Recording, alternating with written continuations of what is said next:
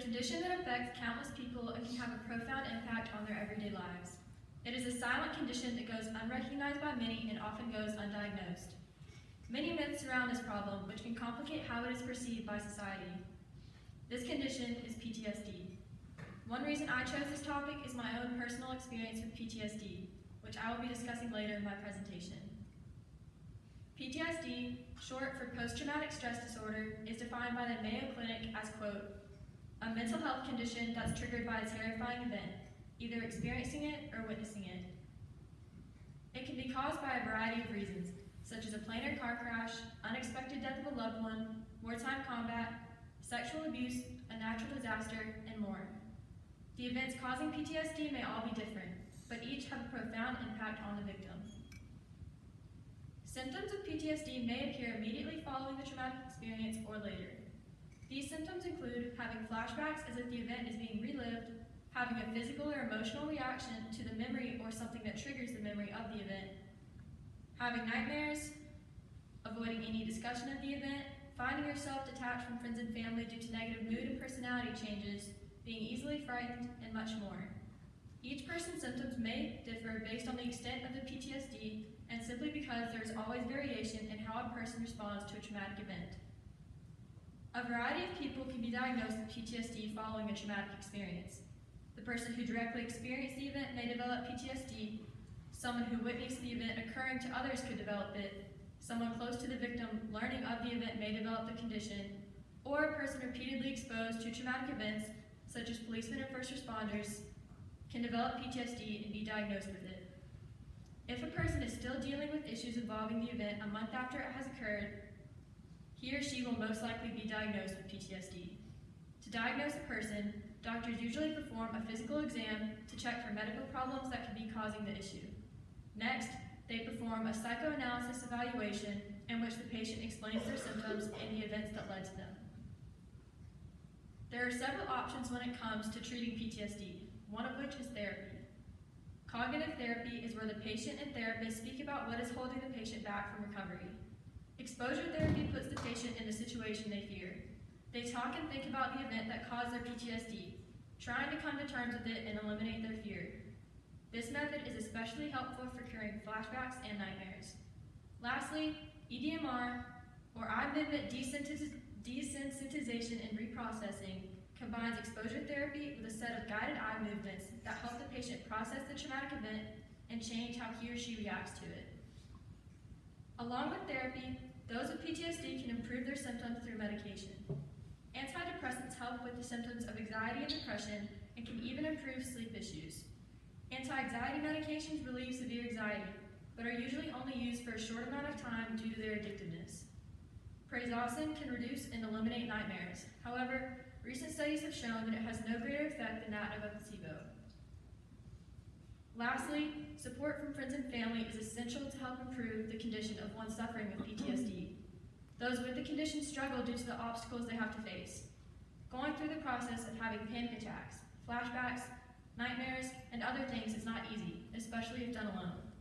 It is pivotal for the patient to receive support from others in order to make their paths to normalcy as easy and comfortable as possible. It is a long and difficult road, one which I have taken myself. The event that led to my PTSD was a bus crash. On March 22nd, 2018, the Augusta Prep golf team was riding to a golf tournament in Perry, Georgia. I was sitting near the back of the bus, laying my head against the window and feeling the dull vibration of the bus wheel underneath me as I took a nap. At one point in the ride, I woke up and checked my phone to see where we were, and in this moment, I felt the bus swerve and everything went black. At first, I was confused, but I quickly realized we'd been in a wreck. Upon this realization, I said to myself, "Please God, don't let me die." The blackness that followed felt like an eternity. Those moments were what caused most of my PTSD. The fact that I could not control whether I lived or died, that the blackness would stay forever, that I would not get to say goodbye to my friends and family, that I would never get to grow up and live, that my life was completely out of my hands. However, the darkness did cease, and I woke up at the front of the bus having been thrown across it. The bus was completely torn open as I could see the road and the sky above us. A few seats were thrown out of the bus along with some golf bags. The seats still in the bus were crumpled. and worst of all, our coach's unconscious body was hanging limp over the torn open section of the bus, causing all of us to believe that he was dead. His seat was not even in the bus, and even he was barely in it. We had hit a truck carrying a trailer of cement blocks parked on the side of the road. As soon as Mia and I made contact with each other, we screamed. I then looked at my fellow team members, and we all immediately made sure everyone was okay, despite being in shock over what had just occurred. Eventually, some men broke the back of the bus and carried us to the side of the road, where we struggled to comprehend what had just occurred. I can still feel the breeze that surrounded us that day, and smell the foul odor of gasoline and motor oil that filled the air. Cole consoled Mia and I as we were crying and let me use his phone. I called my mom and told her we had been in an awful wreck and that I could not walk at that point, then began to throw up, so a first responder had to take the phone. But the call ended because we had no signal, which I am sure caused her to panic even more. While this occurred, a first responder named Wayne helped me. He was extremely kind and helped me to stay calm while we were waiting for the ambulances to arrive. I will never forget the care and kindness he showed to me that day. Once the ambulances arrived, we were all taken to the hospital, where we later met our families and returned home. Following the accident, I had panic attacks at least once a day, usually twice, for 5 months, some even occurring in school, where I would just ask to go to the restroom and try to stop the panic attack from occurring, or just let it happen for a few minutes. During these attacks, I felt like I could not breathe, that the world was caving in around me, that I was completely alone and boxed in, and overall, just felt a sense of overwhelming hopelessness and sadness as I cried and tried to maintain my breath. Oftentimes, I would get flashbacks of the wreck, feeling as if I was reliving the memory over again. These flashbacks would often cause more panic attacks to occur. Driving and riding in cars was also an issue, as I would become tense and anxious each time. Gradually, these feelings dissipated. However, even today, I sometimes feel like I am in the wreck again or feel the impact of a wreck when I am making a turn, worry someone may hit me. I'm anxious every time I get into a car. The panic attacks and flashbacks were only severe from March to July. Then they began to fade away and I only had them once a week. However, in October of my junior year, the flashbacks and panic attacks came back worse than ever, making going to school extremely difficult. I do not know why my symptoms returned, but they eventually went away by December. I continued to have panic attacks and such once a month for many months, but now I hardly ever get panic attacks and flashbacks, and even when I do get them, they are not as severe, because I have learned to control them and not to let the flashbacks scare me. There was a silver lining though. I learned so much from this event and have grown to be a better person because of it. In the moments of darkness where I did not know whether I was going to wake up or not, I worried I would not be able to say goodbye to my family. I learned that I need to cherish every moment because you never know if you will get tomorrow. Living life like this, appreciating every little thing, and the fact that I get to live such an amazing life has turned me into the best version of myself.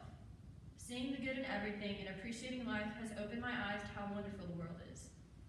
This is called post-traumatic growth, a common occurrence after someone undergoes a trauma. One example of this is my newfound appreciation of sunsets, like the one shown.